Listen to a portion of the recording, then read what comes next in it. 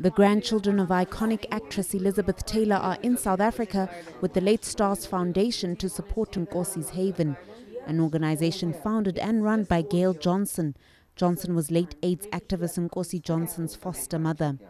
Layla Wilding, Quinn and Reese Tivy, Taylor's great-grandson Finn McMurray and director Dick Scanlon say they are excited to be in the country and supporting an organization like Nkosi's Haven. There are certainly many children in the States living with HIV/AIDS, but they're more likely to have at least one living family member who can provide some care with them, and then there's other services and organizations that come in and provide other sorts of care for them, but they might not be as much in need of a place to live and a place to have 3 meals a day and a place that will finance their education, the basic things that a child needs.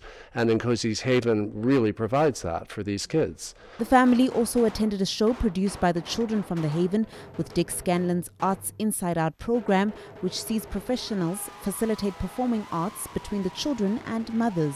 Gail Johnson says the shelter continues to grow, caring for 96 children and 26 mothers. His legacy definitely lives on.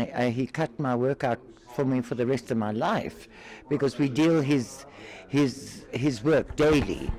And yeah, you know, with the World AIDS Conference coming back to South Africa, so many people have phoned and said, 16 years ago, your little man spoke at the World AIDS Conference. How are you feeling? And it's like pushing quite a few buttons, I'll be honest with you. But I was so proud of him, and I'm so proud of what we've achieved and what my children are achieving. Elizabeth Taylor, the founder of our organization, cared deeply about every individual who was HIV positive. And she is a hero for many, and us especially. And we just want people to know that her desire to care for people who are HIV positive lives on, and through her foundation will continue to care for people as long as it is needed.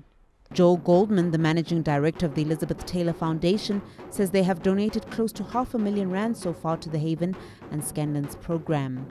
You know, we were talking about Nkosi and how that turned a tide at the Durban International AIDS Conference 10 years ago. So we're excited to be part of this conference, the Elizabeth Taylor AIDS Foundation, to be there. And to the conference starts with the Human Rights Award, the Elizabeth Taylor Human Rights Award, which is being given by Charlize Theron is presenting it on behalf of our organization, the International AIDS Society, and AMFAR, who all sponsor this award. So we're excited to be down there and have a real presence, and I think people will be able to look back at Durban 10 years ago and see that 10 years later a lot of good things have happened. I mean, there's still so much to be done to help end this, but I think compared to where we were 10 years ago, it's come pretty far.